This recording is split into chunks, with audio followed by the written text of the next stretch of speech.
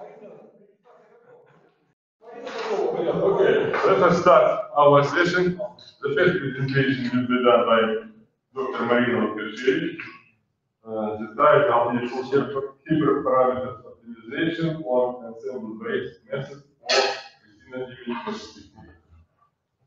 15 minutes.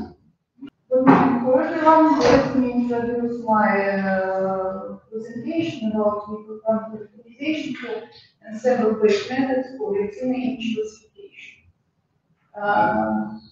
First of all, I want to say that we have our scientific group have a quite big project about image analysis, and it's a part of our research.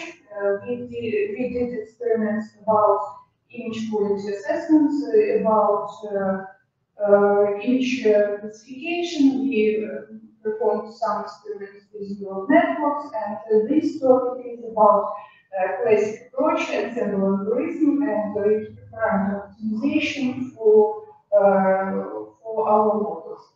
First of all, diabetes is a wide range disease, and it causes even blindness. That is why it is very important to screen and to classify the discrete party based on such kind of images. Yes. And the goal of our research is to develop algorithmic instruments and software tools for screening and automatic classification of diabetic retinopathy stages and perform hyperparameter models, parameter selection for our models.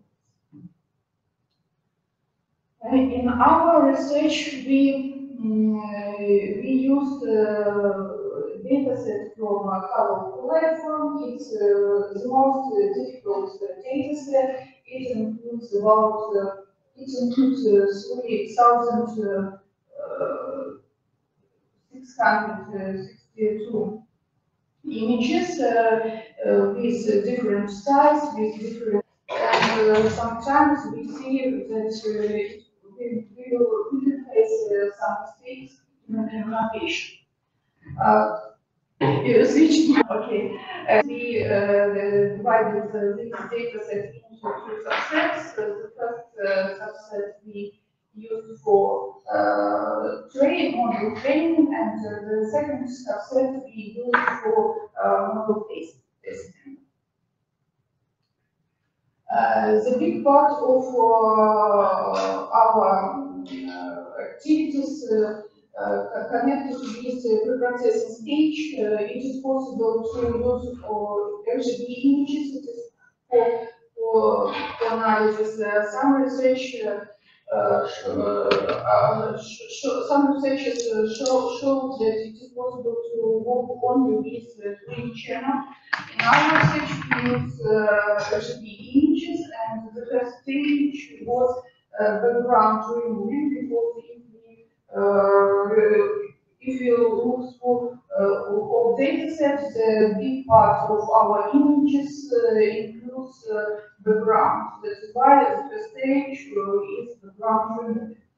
After that, the next stage is image resizing. We choose optimal, as we, based on our experiments, we choose the best variant of resizing.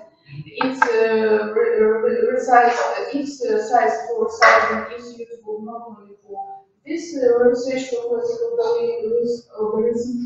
We use this size for neural networks. The third, after the preprocessing stage, we performed feature extraction for classical algorithm. Every image is presented by a vector of features, informative features, and in our research we calculate the set of features, including textual features, histogram features, linear pattern features, textual features, threshold, agency statistics, and hormone. And the director of features includes more than 600 features. After that, we perform standardization for our feature vector. If we speak about tech stack, I told you that we developed not only algorithmic approach, we developed software tools. We used Python as the main language and a scale library for model building based on ensembles algorithm, and we used additional library for calculation vector features. Focus library, specific library for local linear functions. Okay, based on our previous research, in the framework of classical we selected several algorithms, several methods for model building. Baking classifier, random forest classifier, extra tree classifiers, other boost classifiers, and gradient boosting classifier. 1 year ago, I had a speech at the similar conference, and I presented some results where I compared classical algorithms, and the main result was that these ensemble algorithms are the best for this type of images. That is why during this year I continued working on this topic, and right now I want to present the results about hyperparameter optimization for these methods. Some of them, in framework of some of the methods, we can use S-based estimate, not only decision tree. I examined this point, and after some experiments, I see that the best choice is decision tree classifier as S-based estimate. If we speak about Scalon library, there is a set of parameters that we can predefine for model development. But and I examined all of them, but I choose two hyperparameters for optimization. The first parameter is the number of trees in the forest, and the second parameter is the maximum depth of the tree. If we speak about Scalon library, in Scalon, the default number of estimators is 100. In previous version, it was estimators. In the current version, 100 estimation. If you speak about maximum depth of the tree, there is no number in the Scalon library for max depth. I examined number of estimated parameters for all 5 models and max depth for the forest and extra tree models. I used these 2 parameters. If we speak about hyperparameterization, there are 3 approaches.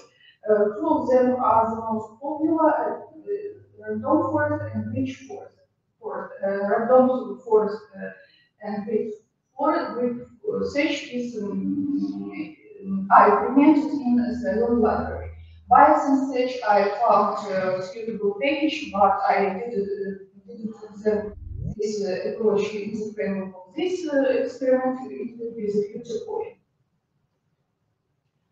If we try to compare random search and rich search approach is more accurate, but it's very slow. And especially for ensemble algorithms, it is very difficult to predict the right interval, right range for these hyperparameters. Yes, a general approach tries to choose the maximum number of estimators. For example, if we speak about the number of trees. If we speak about max depth, it's the most difficult thing is to predict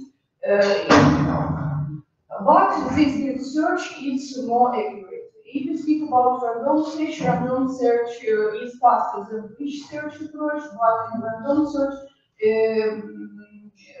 search is not so accurate like rich search. At the first stage, we developed a model five models.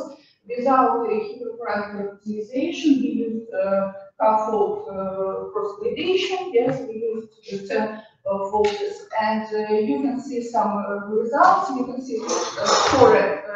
When I say about score, it means accuracy for training set and score for testing set. The best testing score for testing set we see for gradient boosting approach. And on this slide, you can see classification record and confusion markers. 74%. It's default model, and after that, after building a default model with default hyperparameters, we try to improve our models, try to search best hyperparameters.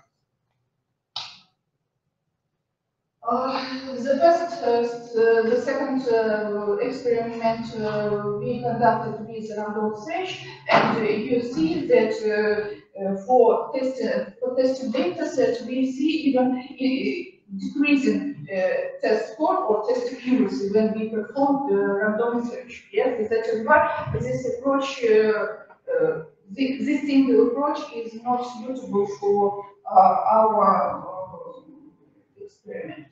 That is why we have developed quite simple technique. At the first stage, we use random search of hyperparameter in the random search hyperparameter in the specific search. This case is quite fast, but not very accurate. And after the random search, we use grid search based on the result of random search. Yes. We use at the first stage of grid search, we use quite big step for finding best parameters. After that, we reduce this step and perform grid search at the second time. And if we see that the best hyperparameter value is chosen as the boundary, we repeat grid search. We did this steps for every hyperparameters individually, separately, and after that we choose the best intervals for every hyperparameter. And in case when we examine two hyperparameters for our model, we perform research too for both hyperparameters. And now I want to show you some visualization, some results of grid search after random search. This is on this slide you can see hyperparameter optimization for one of the algorithms. We will try to optimize the number of estimators, and you can see the best score and the number of estimators for this score.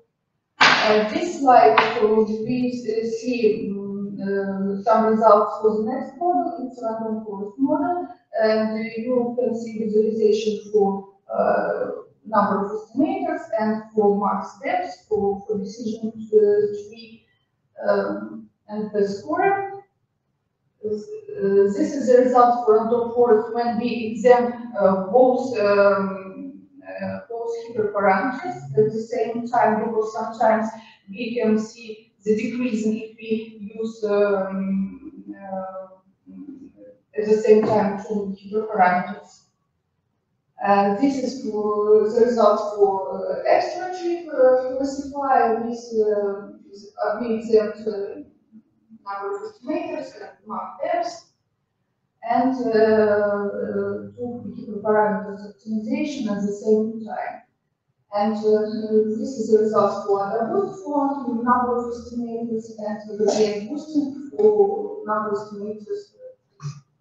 And on this table, I combine and I want to show you the result for all experiments, and you see that for the score, see the increasing of test for accuracy, yes, for random forest. And this approach, when we try to combine random search with grid search, and grid search use preliminary results of random search, we see the increase in this accuracy with default model. Not with, only with random search, but with default model. Yes, yeah, sure, yes. I will finish.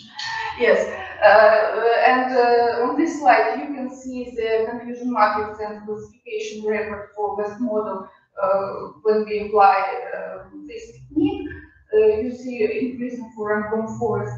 And I told you that we built not only classifier for 5 classes when we try to detect retinopathy and to specify the stage of retinopathy. The most important task is screening binary classification. That is why we developed models and we did all this process for binary classification, and for random forest we received quite good score, quite good accuracy if we speak about retinopathy detection. And in conclusion, in study we proposed as quite simple hyperparameter selection technique for ensemble algorithms based on combination of grid search and random search. And yes, I shown you the result for Retina images, but I believe that this technique we can use for other type of images. That's all from my side. Okay, very short question. No? Okay, thank you for your presentation. So, random forest is the best. Yes. Next presentation.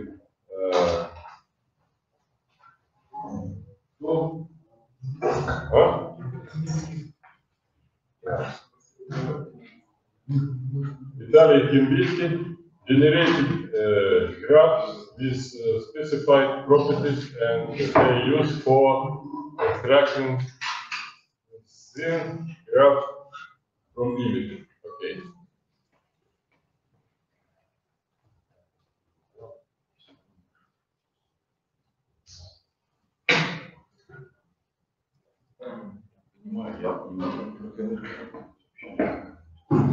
Try no bigger than 50 minutes, okay?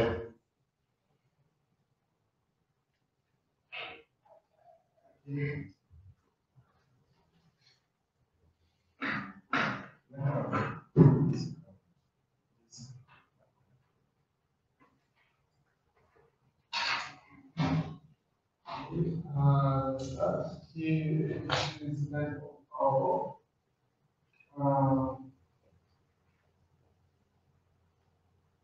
and this is the display. I'll apply let's start with the introduction. One of the classical errors in deep learning is so why we decided to create a Hershey graph.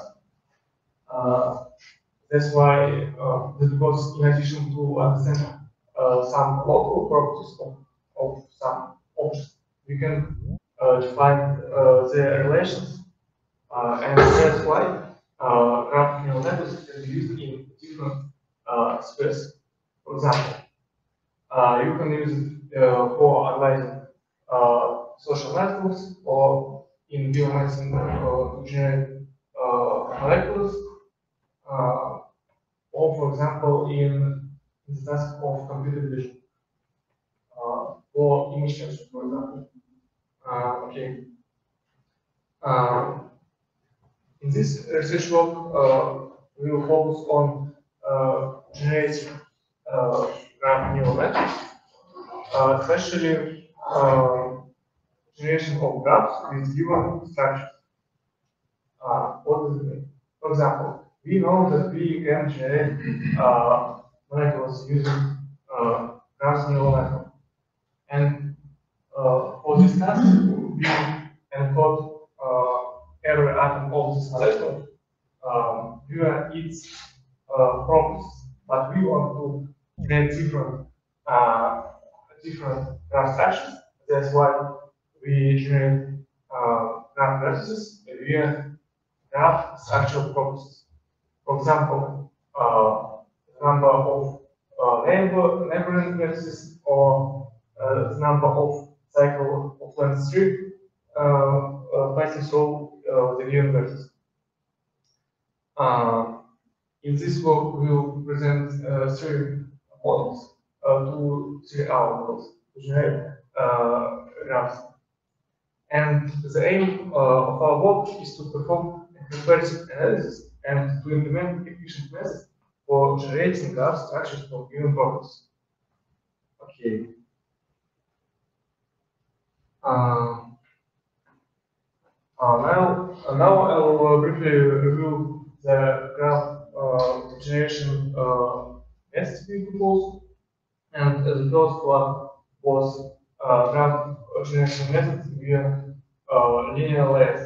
We choose it as a baseline, and here you can see the architecture of this model. It is easy to understand that this model doesn't take into account graph structural purposes. For example, consider isomorphic graphs be the different graphs, but we want to consider this graph as the same one. To solve this issue, we propose to use using graph convolution. Here is the result of our linear models.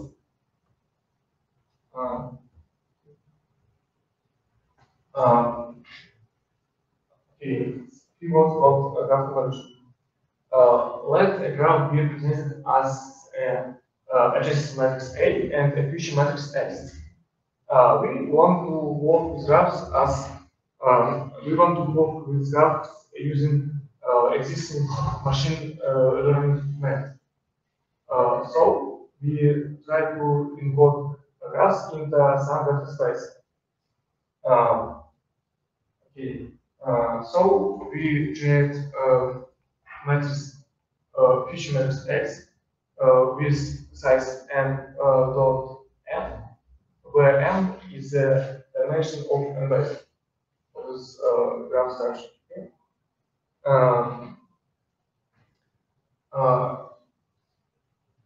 Usually, to create different samples, we use a linear model as x dot w, but we want to aggregate the information only from neighboring vertices. So we define if matrix like a remove of a hat dot x dot w, where a hat is a Kirchhoff matrix, and a hat is equal to a minus 3. Okay. Now in the E-sol of matrix E, we have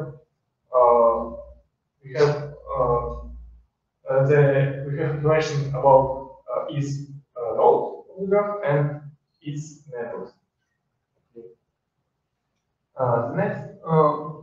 The next model we network graph autoencoder. Here is architecture. So we encode our graph with encoder to some data space. Then we fed our output of the encoder to the input of the encoder, and encoder tries to generate vector of probabilities P, and then we get E transpose dot P to generate our probability matrix. Then we have predefined threshold, and using it, we can obtain adjacency matrix from this probability space. And using binary cost integrity laws, we can compare our adjacency matrix and the real one. Okay. And this slide shows the result of generating Hamilton graphs on the dataset of Hamilton graphs using our graph underencoded model. The next model is generating the cell neural network based on graph evolution. The third method is represented by two models. After encoder and graph GAN. Okay. The after encoder is used to give out the Latin representation of matrix X into some matrix A, and then we can use graph GAN generator to generate some graph adjacency matrix from the noise. Then we fed our adjacency matrix to the decoder and the encoder, and get feature matrix. Okay, and then we fed our adjacency matrix and feature matrix to the decoder, and get the probability is this generated graph. This is why our requirement purposes.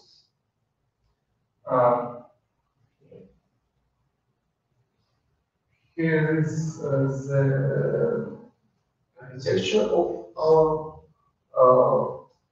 generated model. And here you can see the example of generated graph. It's Hamilton graphs. Okay, I'll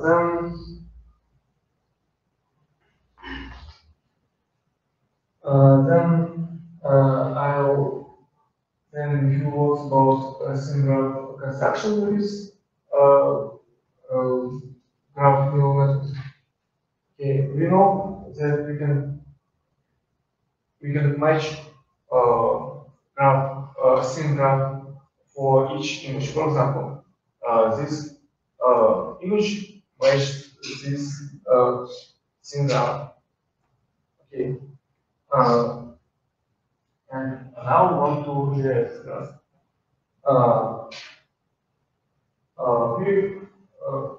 We developed this model. Okay. And it consists of two parts.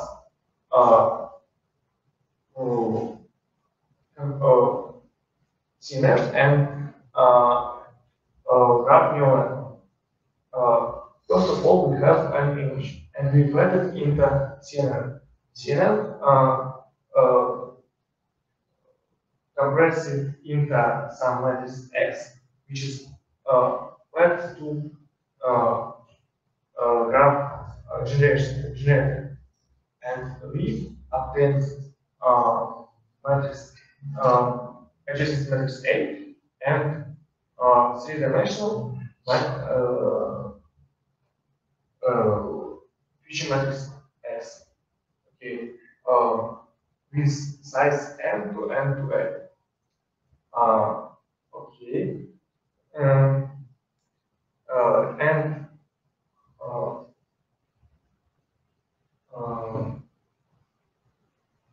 each row of this feature vector represents each object on the image, and each ij vector of the adjacent matrix represents the how this I and J objects interact. Okay. Describe model can be used in image caption task or in roads, or for example in unmanned transport task. For example. Okay, that's all. That's all? Yeah. Okay, any questions? How you match graph elements, not edges to context relation? We can use some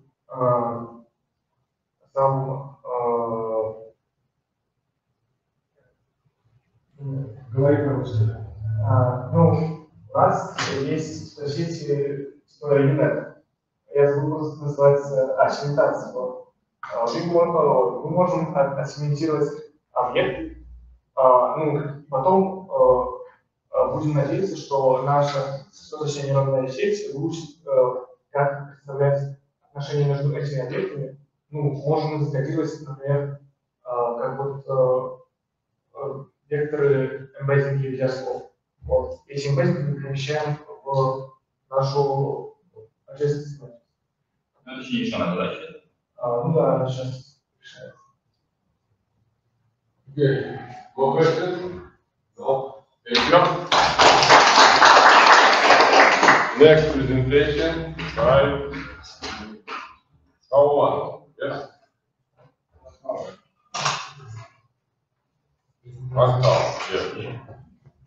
An introduction, small, improvement small object detection method in remote sensing images based on IOLO. YOLO. This is very new for me.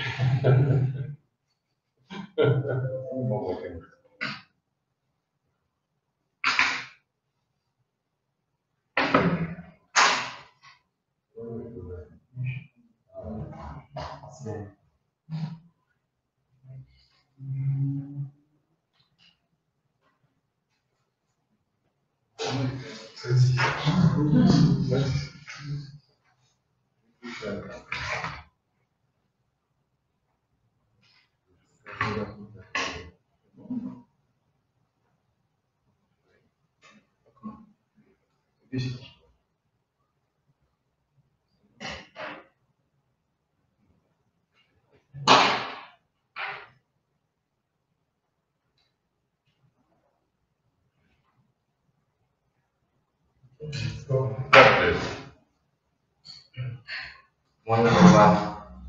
I'm very glad to have this opportunity to give our presentation here.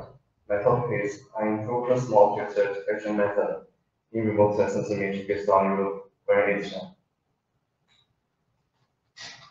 Okay, in my presentation, I will include these 4 parts. First, research background, technical method, third, training set and results, and the last conclusion.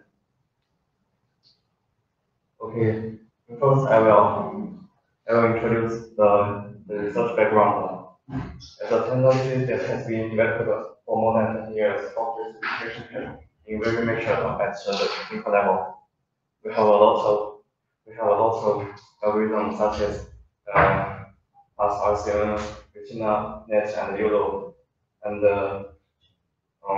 why do we need this algorithm? Because this algorithm in such field role a very important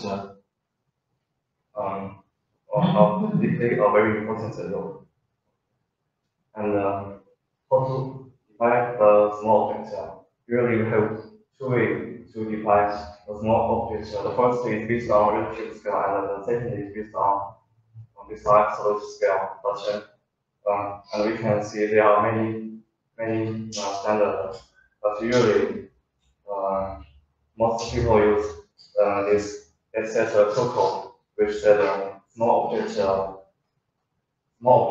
an object with a resolution less than 32 pixels times 32. And in the retro this picture we can see these 2 examples. The first image include some normal objects, and the second image that include small objects.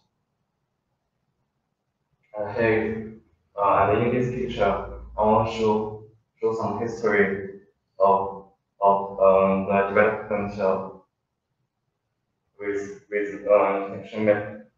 with detection algorithm.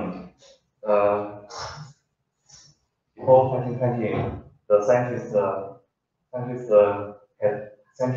had been using the old way to do such thing, but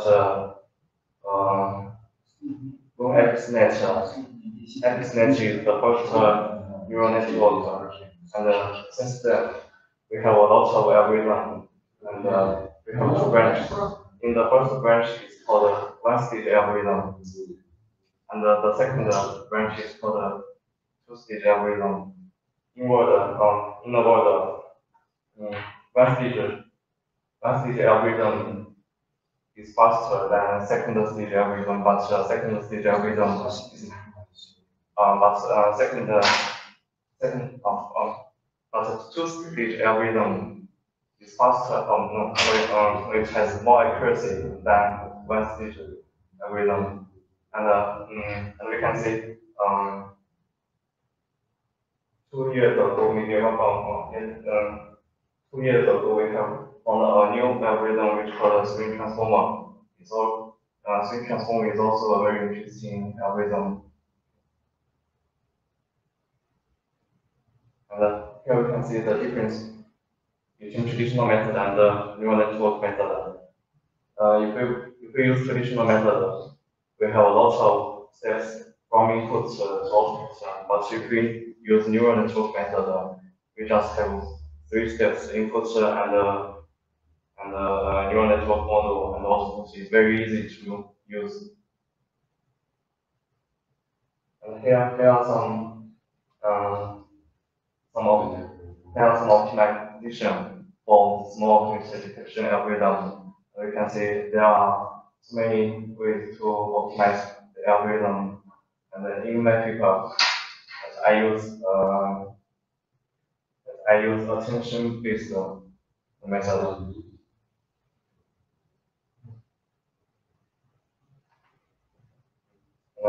In this page, in left of this page is the user variant structure, and in the rest of this page is my optimization method. One more. Here it's not a difficult method. Here is backbone and here is head, and the others is the detail. And I changed the hair structure, and I use SC attention that to activation this layer.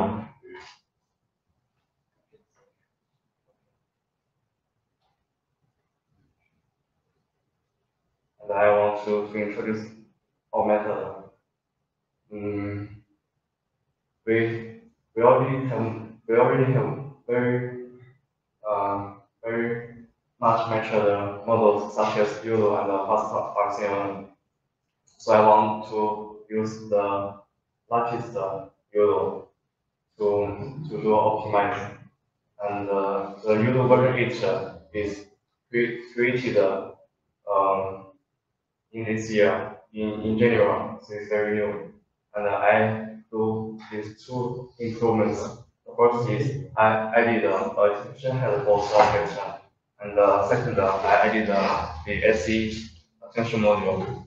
The SC attention module is a method based on attention. And the first is the SC attention module. SC attention module include these 3 steps.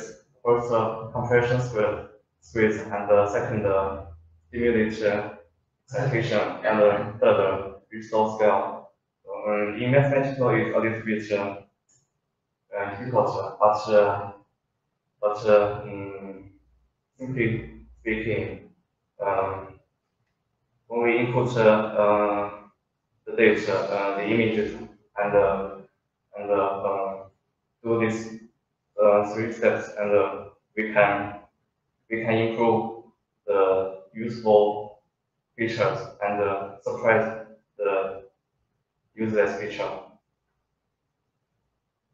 And here the second improvement point, a new detection header. For the original UV8, we only have 3 detector headers, but it's not enough to do some detection with small filter. So I add a new detection header, which the detection feature map size is 116 times 116. So that I can detect the object which are all 4 times 4 pixels, and it has a lot of improvement. And let's talk about the experiments. In our experiments, we use delta variant 2 delta variant 2 as our dataset, which is a large-scale dataset for object distribution in aerial images. And we can see here are some examples here. And from the first image, you can see there are many objects in this set. It includes land, and helicopters, ships, small vehicle, large vehicle, and so on. Now here the results. Let's form the image from left to right. The first image is the original image, and the second image is the results which use the original UV picture, which is this, and the third image is the results which use our method, and we can see from this matrix or from this. It is a little bit hard for you, but yes, it improves a little. And here are more details in our experiment. In experiment, I call this UV8 for header or for detector header plus SEU. And we can see at the beginning, maybe it's same for them, but after 508 push, we can see we have better performance. Conclusion.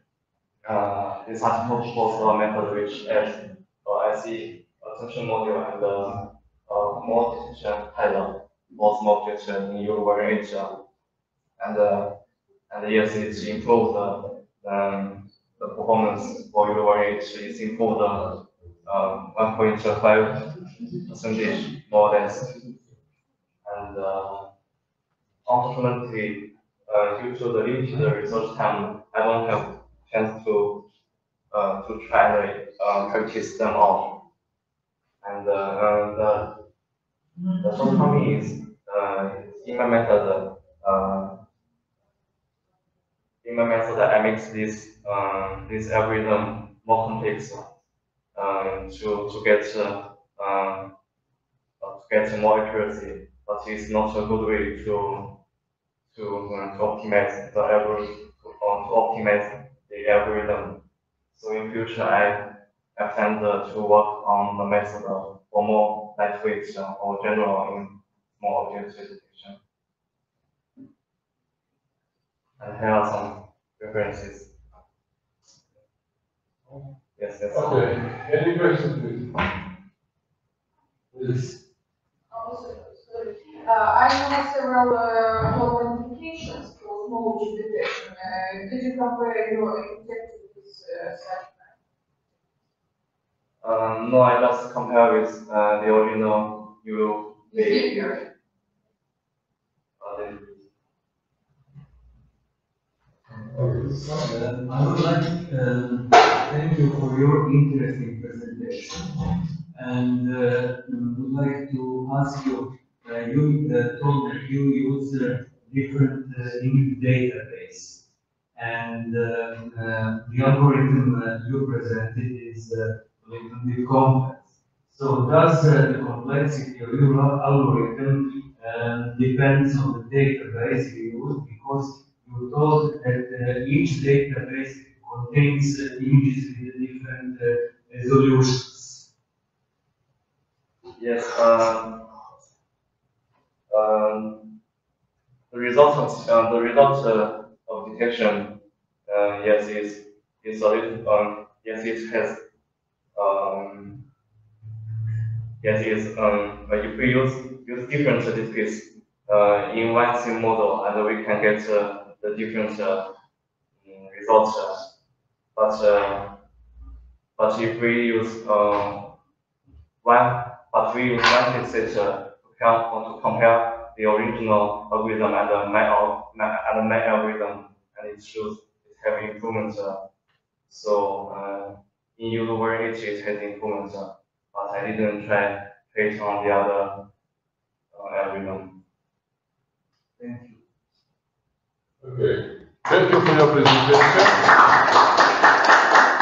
Next presentation will be done by Nedzved, construction of semi-automatic control of Areal office on Hyperspectral. I'm good morning, ladies and gentlemen. I'm glad to see you here. I'm sorry, it's a graduation of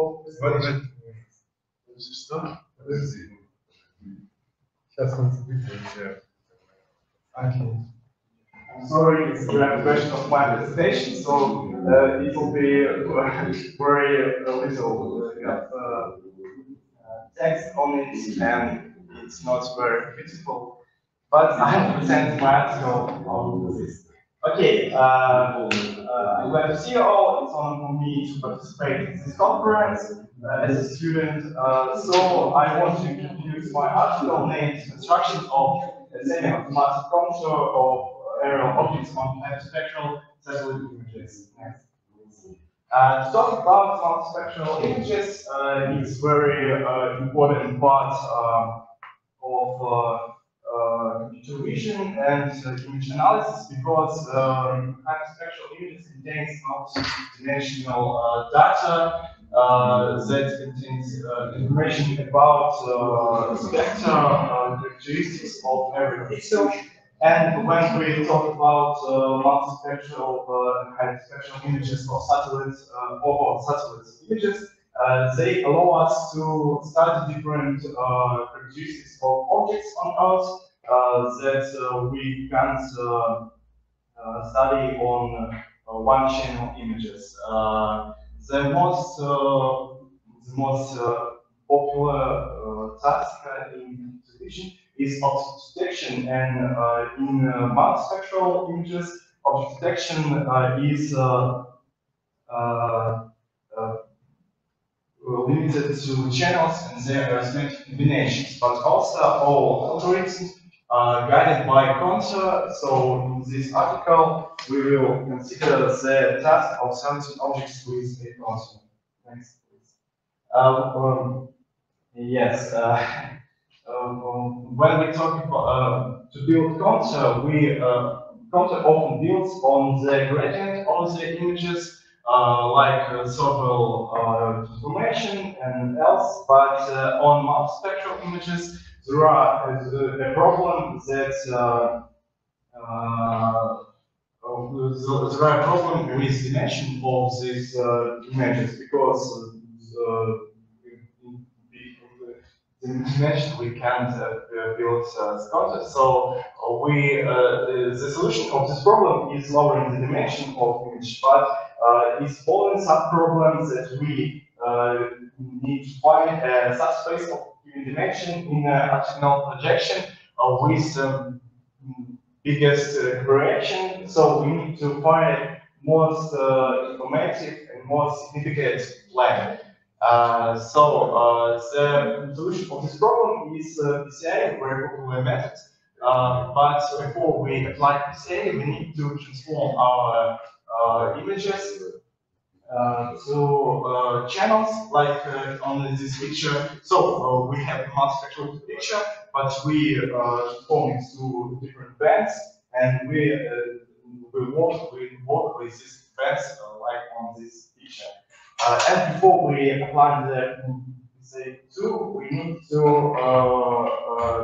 bring the data to a simple format such as standardization. It's necessary in the way if the picture will be in a different formats, but even if the picture is in one format, it will be take the better results. Standardization is carried out by centering the variables by subtracting the average value, and then to move on the axis the data. Next, please. Okay. So when we have two-dimensional vector, we need to lower it to one-dimensional vector. We build the matrix with size of dimension of our image and multiply on count of our channels. And then we will contain the dimensional vectors and lowering the dimensions. Then we use our PCA, and at this stage data is compressed and the dimension is reduced. If we look at the engine values, we can see the values are completely different. This picture is the pairwise ratios in the initial spectral range, and the engine values is the spectrum that on the diagonal we can see. And all 18 numbers are completely different, and they are taught us to order of significations the channels. It is necessary to project data in the direction of ordered ancient vectors, which in turn lead to the main components. Next stage, we need to check the components to found reduction as well as the extent to which data compression has been achieved. Next is necessary we build the pairwise operations in rebuild components, and we can see the obtained channels with which more informative and which more significant for us. All of this we did for because we want to lose less information on the channel which will be so transformed. Next, please. And the next step that we necessary to return the original image shape to the one-dimensional components and normalize the main components from 0 to 255. So we have obtained plans, and as we said on the last slide, the variation was the biggest on the first obtained plan. So we will build the gradients on this image. No, over the sort of transformation of the presentation, no matter. Just the gradient to build contour on it. The last step, the hardest is behind, but we need to build the contour on this gradient. When we took the one plan, one channel of image, and build gradient on it, we can present it like a matrix of weights, where more bright pixels are more easier, and more dark pictures are more weight. So we can build the optimal path on it using Dijkstra algorithm. Because on Retina the brightness pixels will be on a contour, so we can build the shortest path using Dijkstra algorithm. Next please.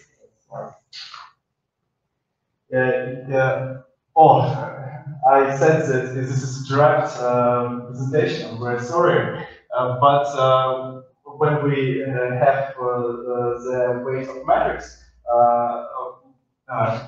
matrix of weights, we can, as I said, use the Dijkstra algorithm to build the optimal path, and this is the general scheme of the algorithm.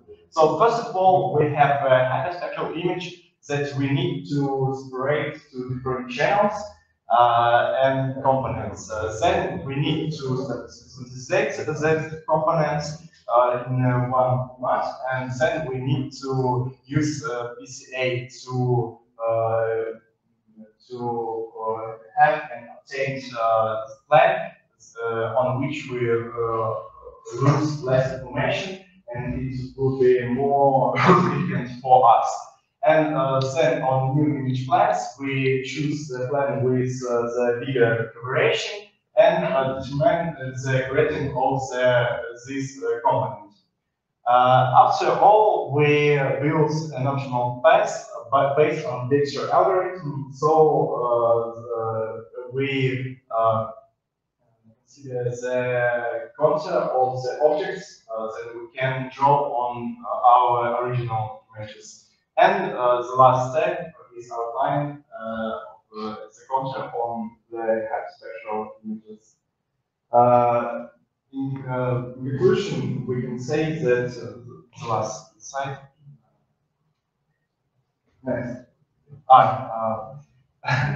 very sorry, it's draft presentation, but in conclusion, we can say that this is algorithm can help us to build semi-automatic contour on hyperspectral images that can help us to detect objects on Earth on the satellite images. Any questions, please? What means semi-automatic code? It means that we not, it's not full automatic. We need to have a point of start, shortest optimal path that build up stage algorithm and a finish. So we put 2 points on our image, and then with this algorithm, it will be ready. This is an automatic algorithm to build to detect code.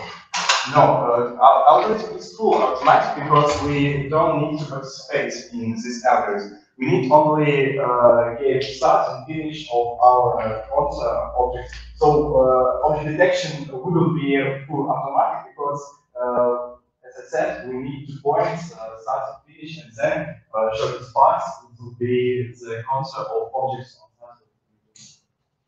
Contour is the code. Yes.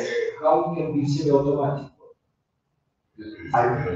Я понимаю, contour the contour. Yes, and I said that contour is метод может быть автоматический, полуавтоматический, метод выделения контура. Контур есть контур, контур может быть полуавтоматический. Метод, понимаешь, метод выделения контура полуавтоматического.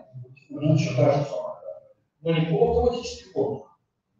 Здесь грамматически. Терминология, я вот это вот не видел. Я понимаю, как это полуавтоматический контур, все это самое. Но когда вы называете грамматический контур, подумай.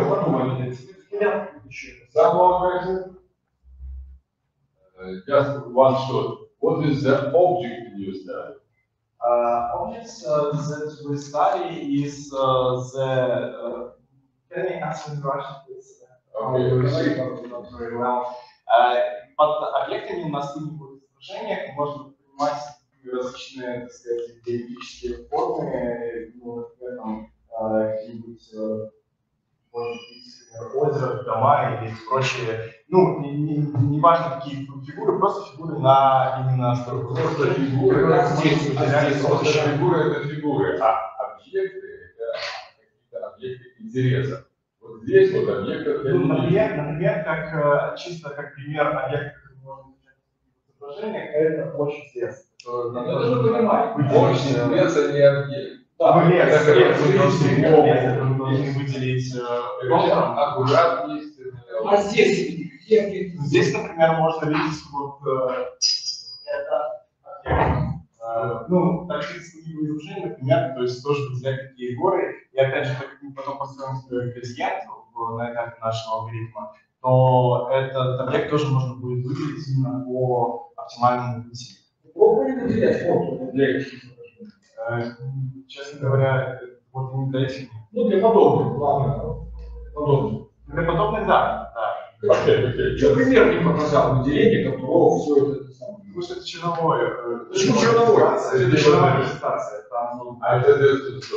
Ну, Я presentation. So thank you for your presentation. Next presentation, shadow detection and segmentation on satellite images. Stanislav. Sholtanyuk. Okay. Yes.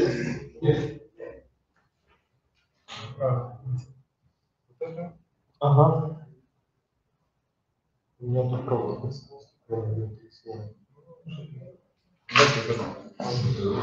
Сейчас я выключу.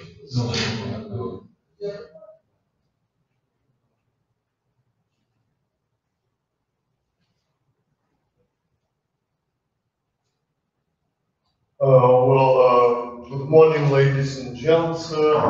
Today I'm going to present the results of my colleagues and my study, shadow detection and segmentation satellite images, a survey. Next, please. To begin this report, we must at first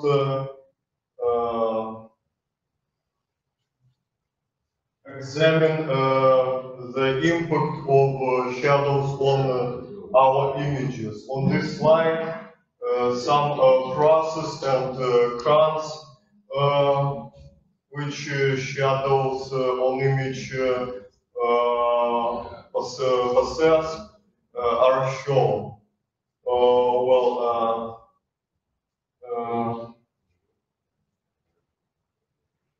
Oftenly we want to detect shadows and remove them so we can mitigate some drawbacks they bring on our image.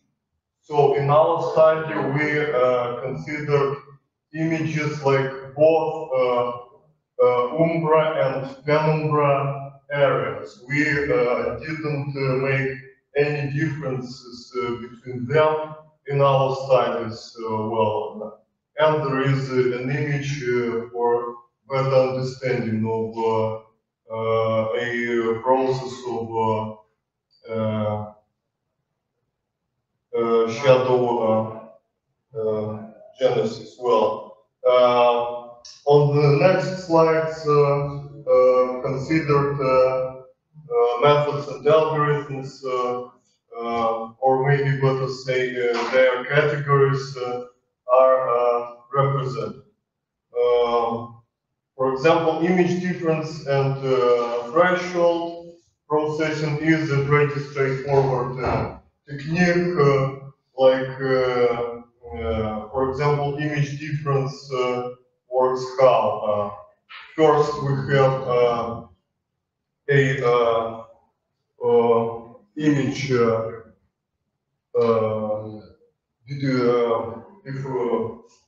before some shadow comes in and after that. And then we just calculate image difference and that's it. On this image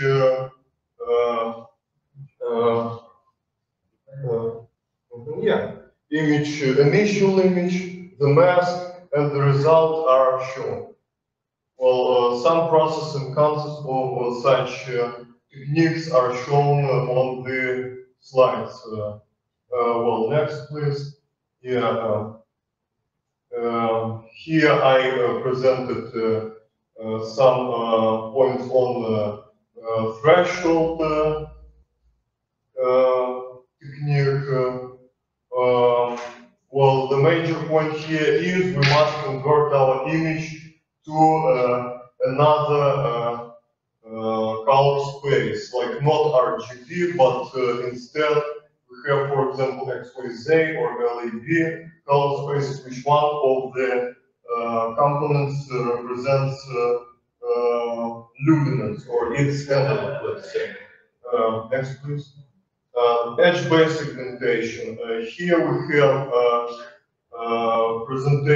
representing of shadow and lit areas as some kind of regions on our images. The point is to detect their edges.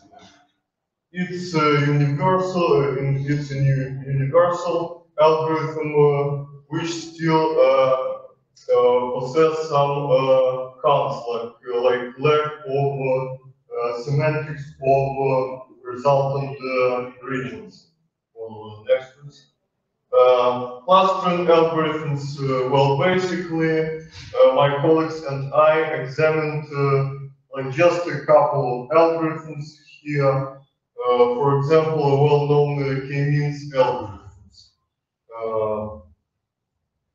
Yeah, right. The same thing goes with graph-based segmentations. Basically, graph-based segmentation does what? At first, we must build a graph representation of an image which possesses itself a challenging task. And then we do posterization of a resultant graph. Well, the process is pretty straightforward, like as other graph algorithms, but it's sensitive to predefined criteria and yet again lack of the semantics. Next, please. Drawing regions. An example of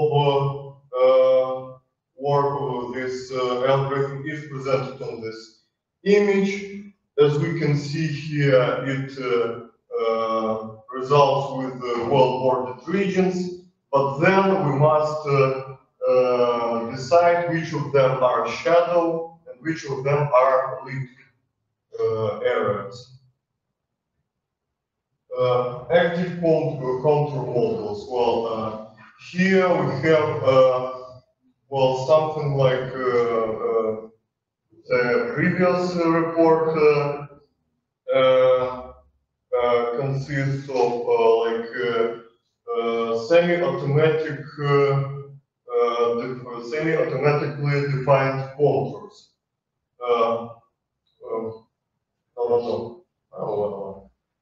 Well, spectral and hyperspectral analysis relies on sensors. There are multiple types of them. We investigated like camera, radar, lidars, temperature sensors, and etc. etc. The major advantage of hyperspectral analysis is we can retrieve both visual and non-visual information from an image. But of course, a challenging task drops in, like we must somehow process all this information with some kind of non-trivial methods.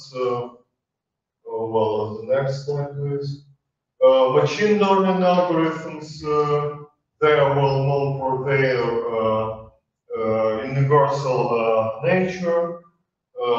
There are like a broad variety of kinds of machine learning algorithms. For example, on this slide, so-called generative adversarial networks are presented. Their schemes, which is widely used for a data reprocessing and even their generating, so we can train our neural networks on.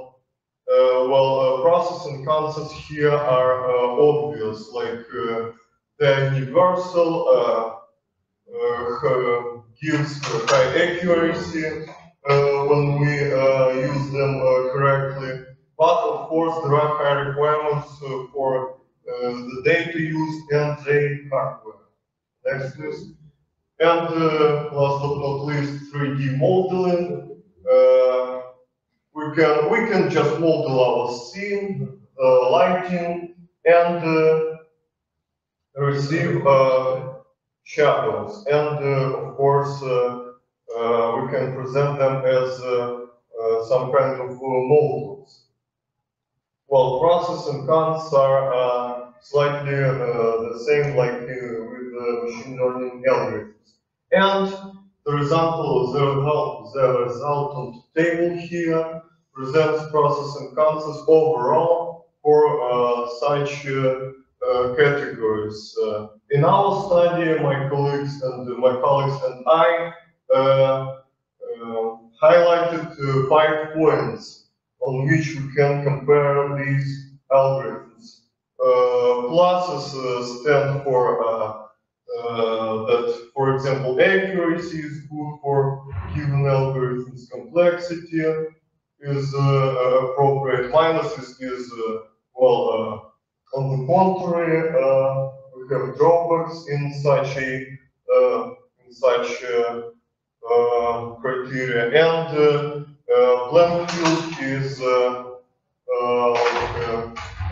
stands for an average accuracy, complexity, etc.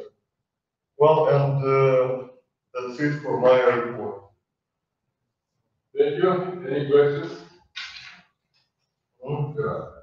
Is it possible to say generally what are the inputs there? Well, I think it's not, because actually in practice, when we talk about image processing on the whole, shadow detection, removing, etc., researchers actually use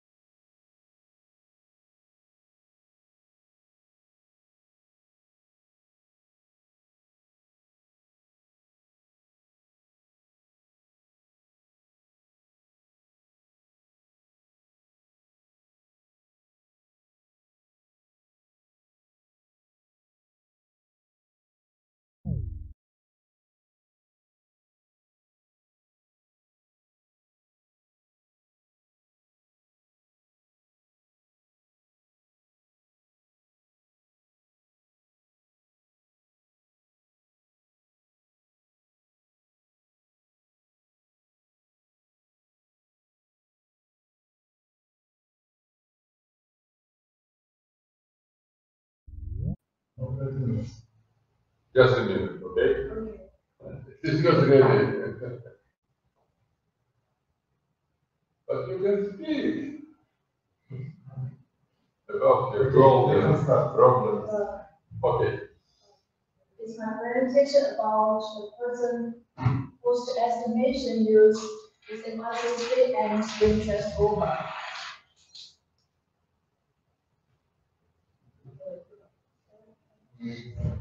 The presentation is divided into 4 parts.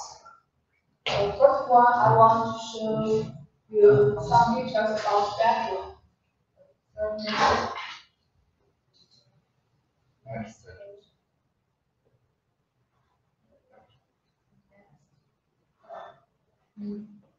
Human force estimate is one of the key tasks in computer vision, and the purpose is to identify differences between instances in multimedia data and to local predefined set of human key points for each person.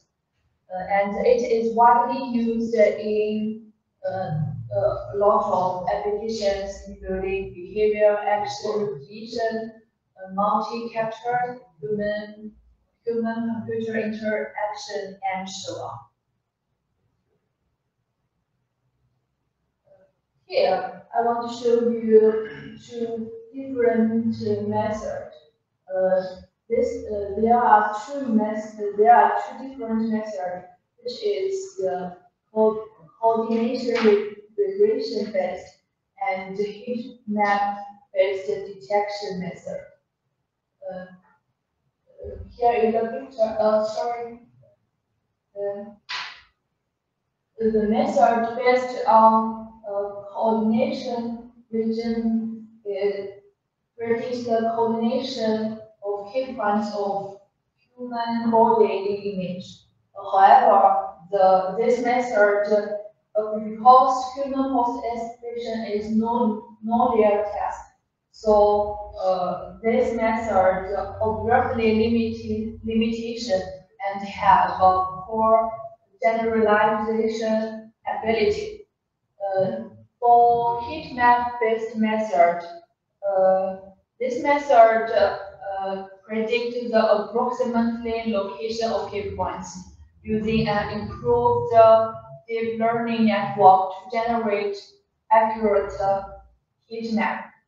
And the location of key points is represented by a two-dimensional Gauss distribution concerned on a key point location. So this method has better robustness, but because it depends on heat map resolution, so the calculation amount is large, and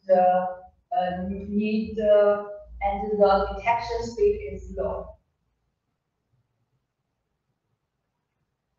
So next, I will show you what is SimCC and Swin transformer.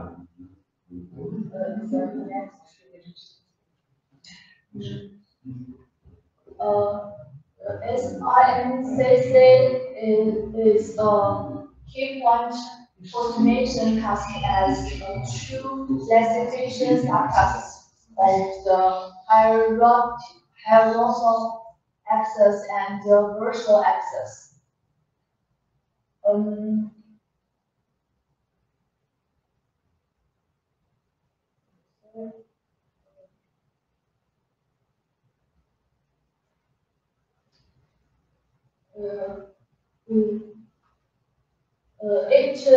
It divides the hierarchical and vertical axis into equal wax number space and discrete-size continuous coordinations into inter-being labs. And if we use these labs, then we will predict the beings where the key points are located.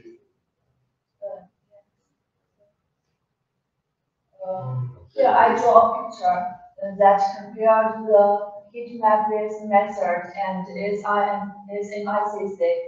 So we can clearly see that the SimCC's architecture is more simple and costs the less.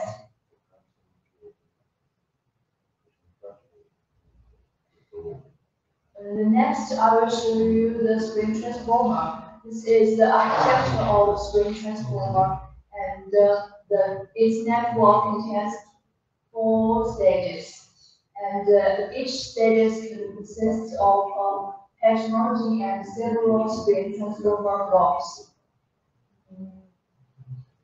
Each stage will reduce the resolution of the input features map and extend the receptive file layer by layer like CNN.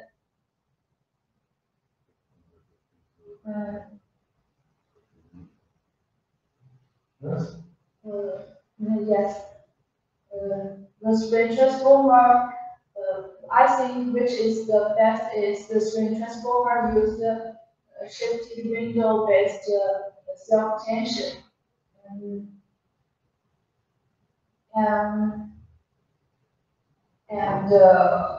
It incorporated the concept of shifted window, where overlapping patches shift their positions during the subsequent interactions.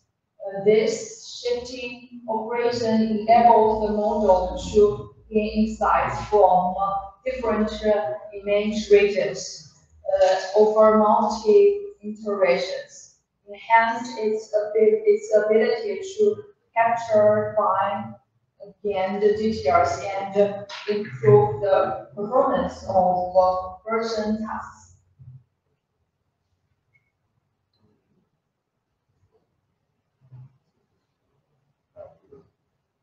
Next, I will show our model.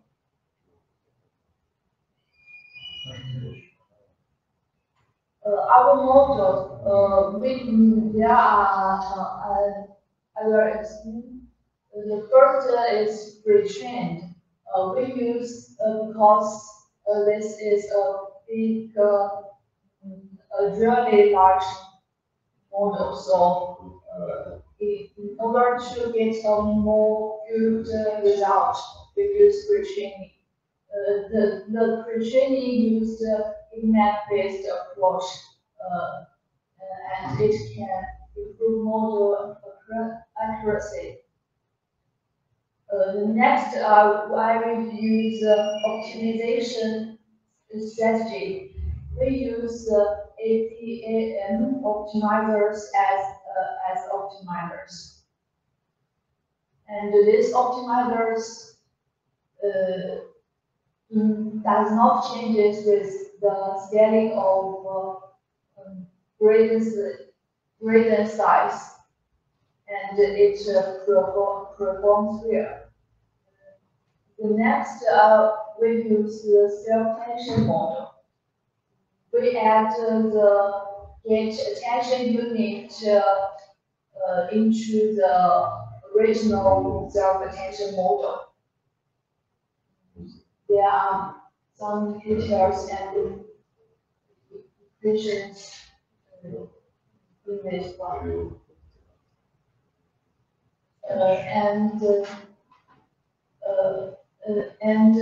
The rated attention unit uses rated layer unit.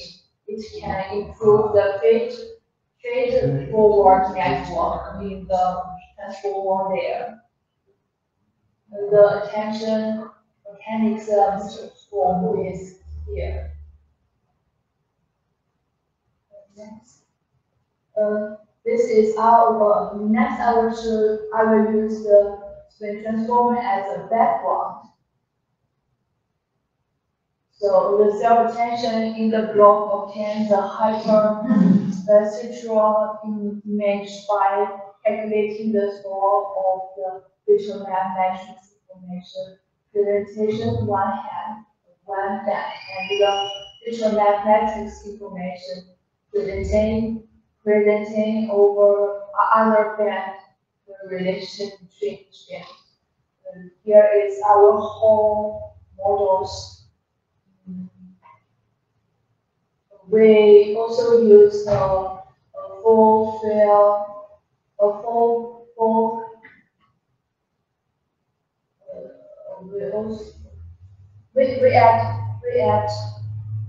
we add a fully connected layer and get attention and a convolution layer between SMICC and background. backbone. Sorry. Our experiments. We use the dataset, the total dataset, and the evaluation matrix is objective point similarity and mean average precision. And there are some details of stagings.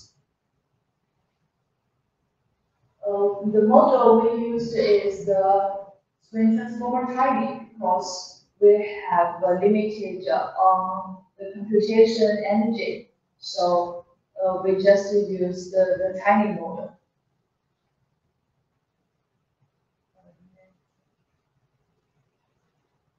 Here is our result. So we can say we use our model compared to other models. It can say that the degree in our model has increased by 1.2119 and the AR has increased 1.118.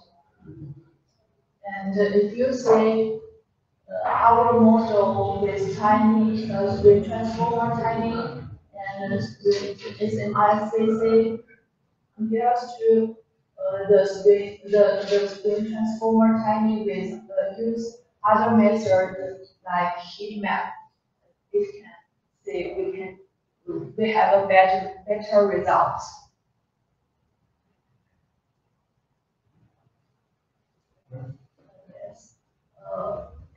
Yes, and this. Okay, any questions? No one? Okay, thank you for your presentation. Next presentation, we must change the presenter because she was ill and Alexander Nedzved will present.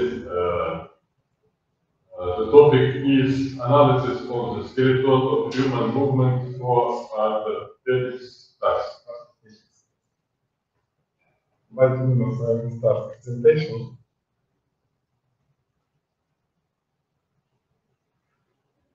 Because now I'm supporting and together it's complicated to do.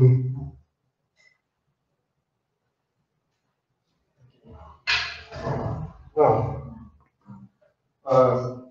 I'm made this presentation because it's connected with various topics.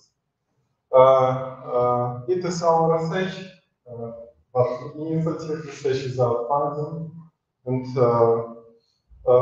we try to use different skeleton for post detection frameworks and for using of pathology of Wang.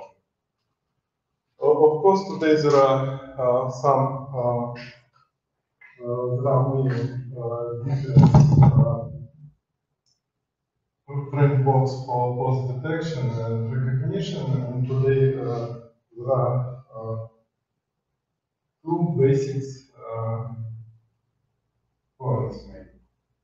The first is how many key points we can detect. The second is a test key. The basic task connected for properties of human legs, because human legs have a human angle and we can use it for detection. In Institute of Orthopedics and Traumatology, there are special devices that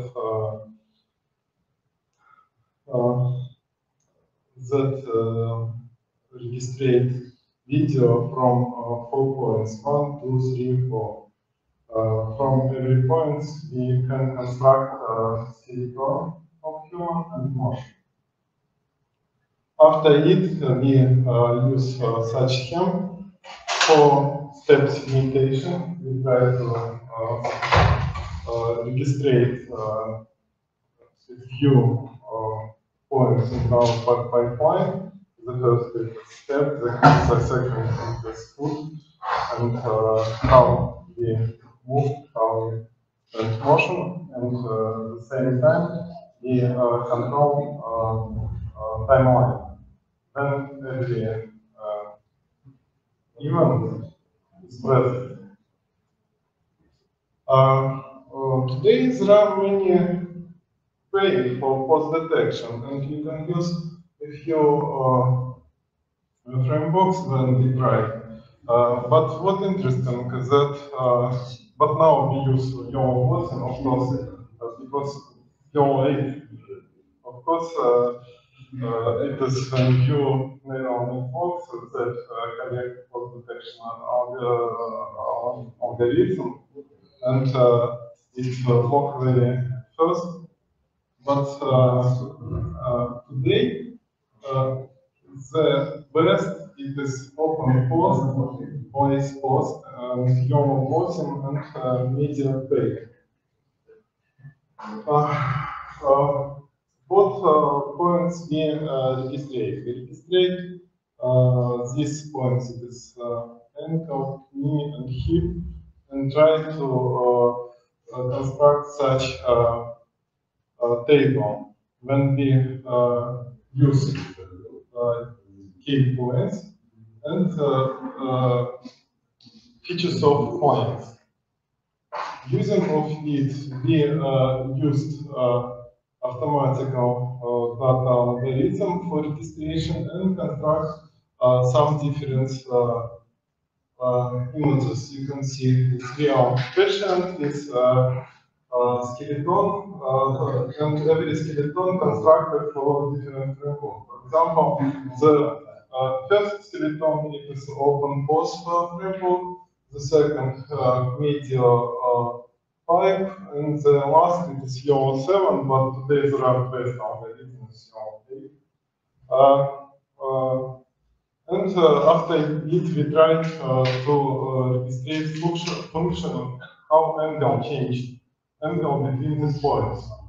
As a result, we developed some pipelines, and when we register different angle for motion of a patient for between every key points in our skeleton. Using of it, we can develop methods of diagnostics of pathology in RTPD, and maybe I miss this result because it is a result for our analysis by angle, and using of it, we have such methods.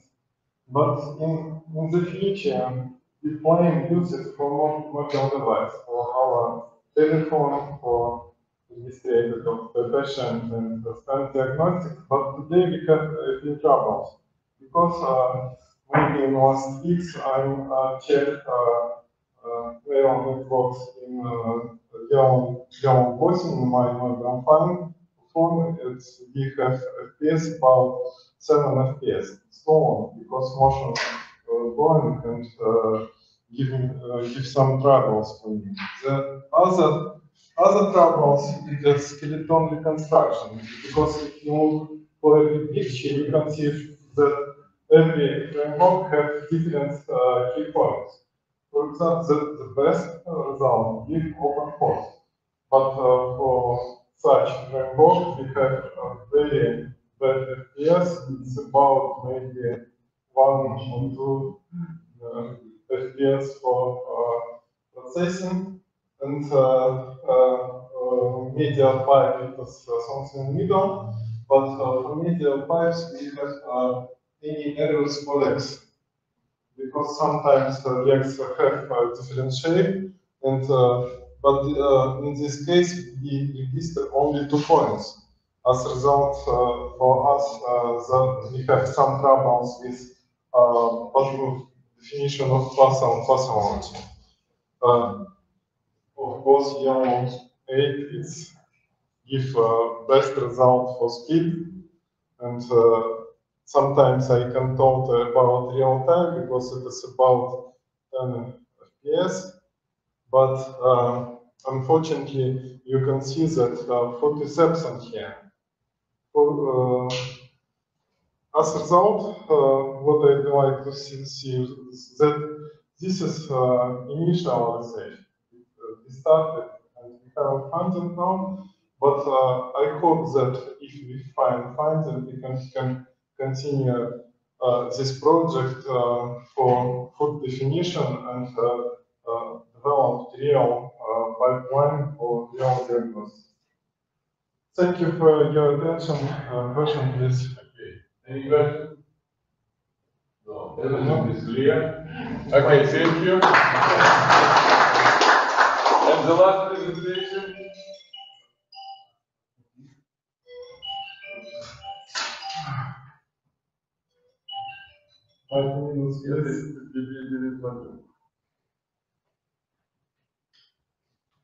Last will be done by Ivan, hiding object masking using this plan. From our loop, When is the presentation? No,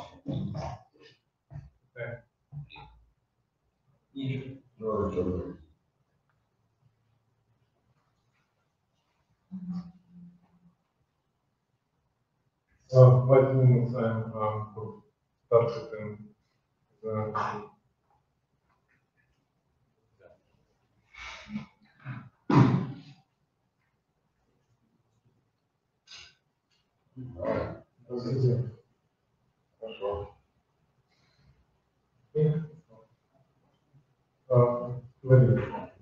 So, good afternoon, everyone.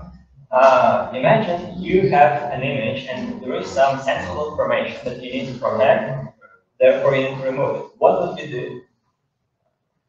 So, I'm Leon from Belarusian State University, and I'd like to talk to you about usage of imaging painting to do object removal from images. So my talk will be in 3 parts. In the first part, I'm going to define the problem and discuss modern deep learning architecture that can be used to solve it. In the second part, I'll talk about state-of-the-art models and how we can combine them to solve our problem. And last but not least, we'll discuss the results and show and look at the picture. So what is painting? In painting, it's a process of reconstruction of lost parts of images. As can be seen in this example, there is a deteriorated part on top of the image. We can use mask to select it, and after painting, the algorithm will paint in the gaps. So why do we even care about painting?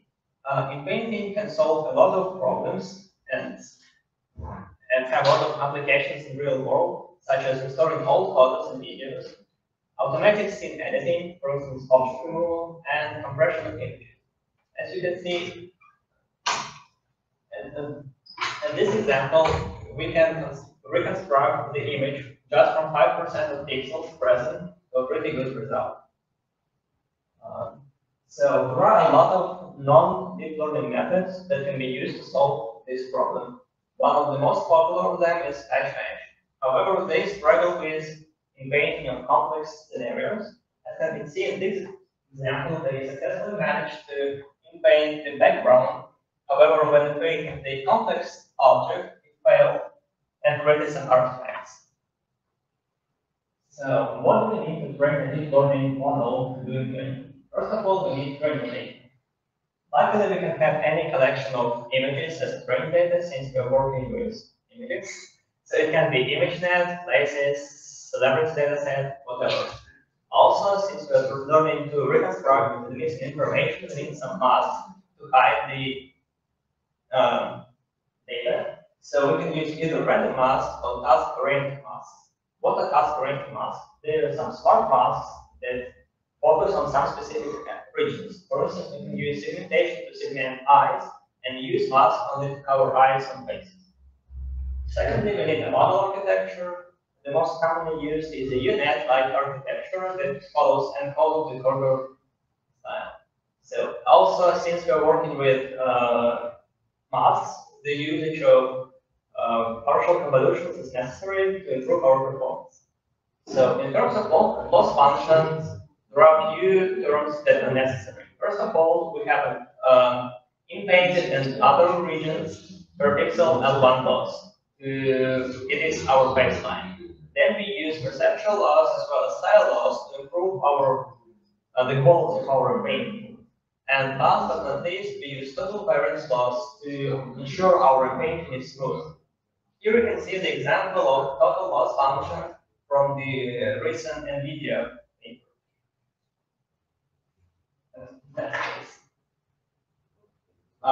So there are others, there are alternative architectures, and they can include additional losses, such as image-dependent Markov-Random field loss or adversarial loss. The example of network that uses both of them, as well as the previous one, can be seen here. So moving on, this brings me to my next point, which is usage of GANs to do image painting. So GANs have proven to show really good results in terms of image generation. So it's reasonable to use them to do image painting. So any image painting method should have a balance between global painting, preserving global content, and local details. So we can use a single modification of the classical GAN architecture by having two discriminators. A global discriminator will look at the entire region, entire image, and classify it as fake or real.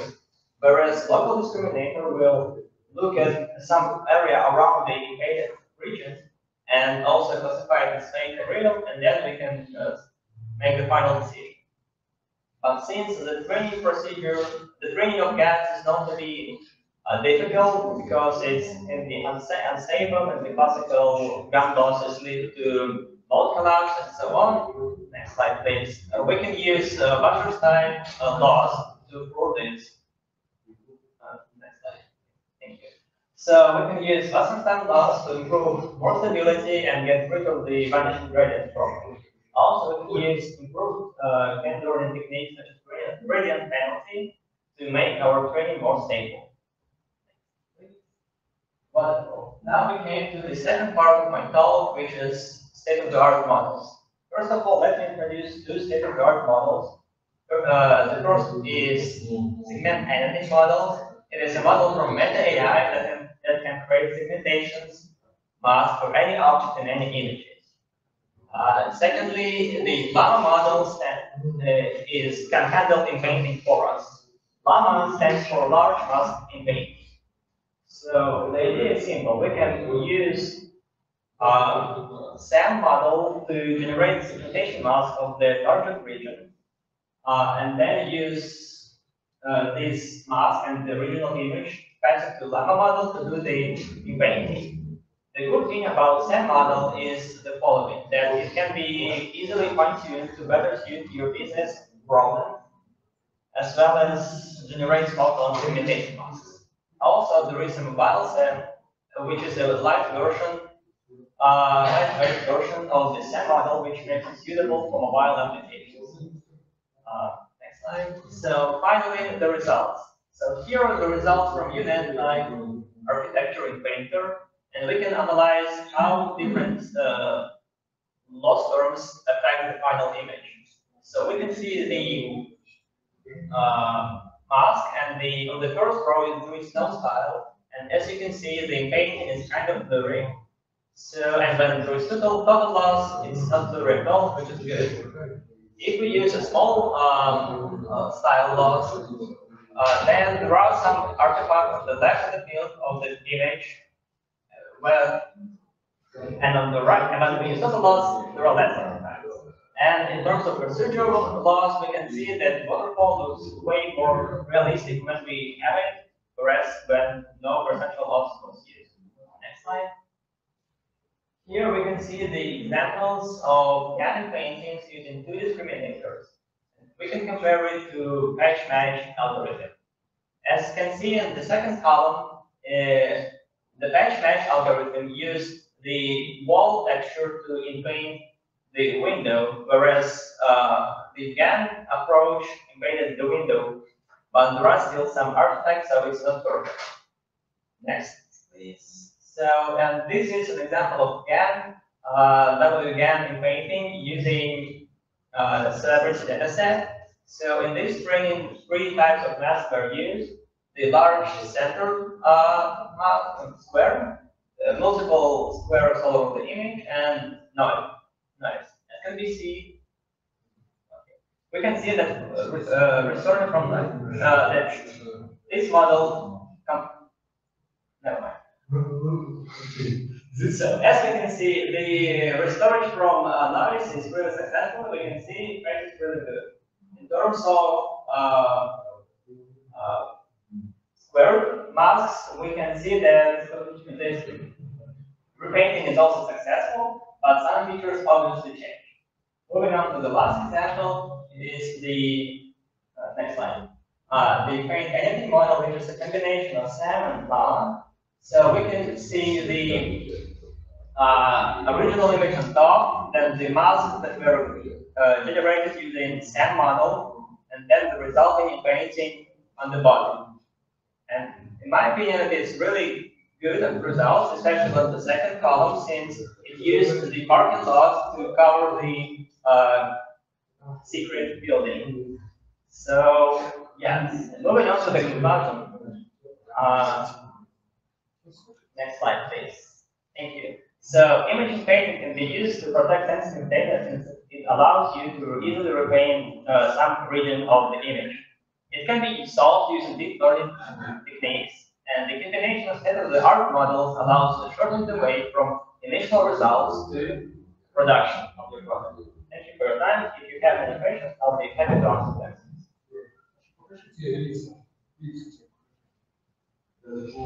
Вы все-таки 90% там шутка была, да? Yes. И вы восстановили это все. Yes. Обучали на цельноборе только. Хорошо. Not very. Очень хорошее восстановление. Смотри, такого шума, это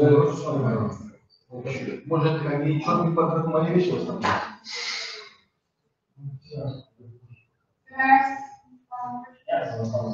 I understand that you during model training you try to reduce the cost, yes, and if we speak about measures for quality assessment, what type of measures do you use? So it is not a question, it is a good question. Yes, because what the usual assessment. So we can use mean square error metric as like straightforward solution, but there are also metrics called like FID metrics, which is for say inception distance that is also